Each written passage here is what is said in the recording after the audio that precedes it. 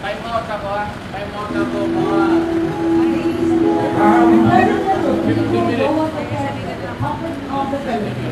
Time out.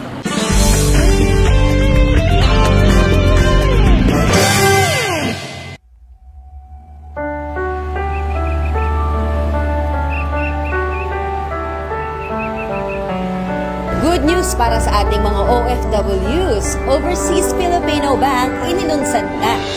Through the Overseas Filipino Bank, our government hopes to be even more responsive to the banking and remittance needs of overseas Filipinos, migrant workers, and immigrants alike. So again, thank you for making the DFA and myself part of this. Our prayers, and tell us, do not ask us what you need. Tell us what you need, and it's our obligation to provide it. God bless po. Thank you. Ano pakiramdam nyo na bukod sa Idol, meron pa kayong OF Bank o Overseas Filipino Bank?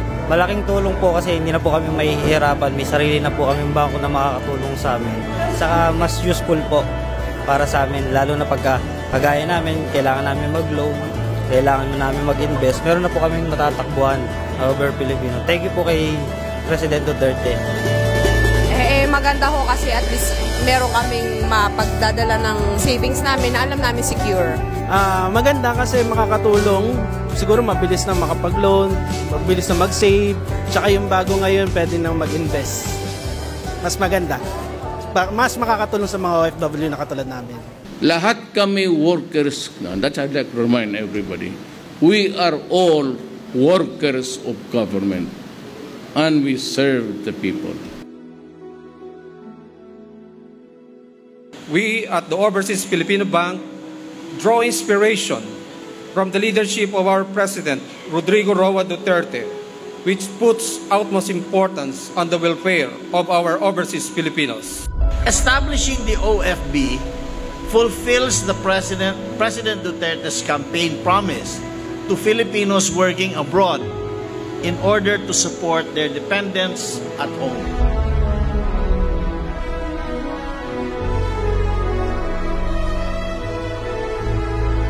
Isang malaking karangalan na ipakilala ko sa inyo ang Pangulo ng Republika ng Pilipinas, si Mayor Rodrigo Roa Duterte.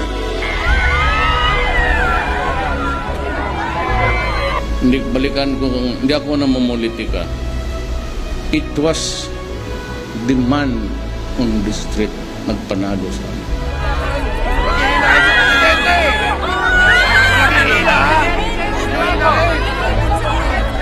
Today, we make history, and we dedicate this chapter in grateful recognition of the immeasurable sacrifices and immense contribution of our overseas Filipinos to what our nation is now. Pangulong Rodi, itong Overseas Filipino Bank ay katuparan po ng inyong pangako sa mga overseas Filipino workers. Nangako po ako nung eleksyon na tatayo ako ng isang bangko para sa inyo, para lesser expense, lesser charges kasi gobyerno. Pati ang gusto ko na eventually ang OFW will own the bank check.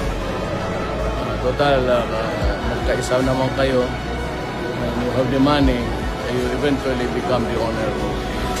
Ito tinayo natin ito na para sa inyo. Complied na ako sa promise. Take care of the ordinary human being. Kasi ako, Presidente, halos masabi ko, para lang ako sa mga kababayan kong ordinary. Hindi man mahirap, ordinaryong Pilipino.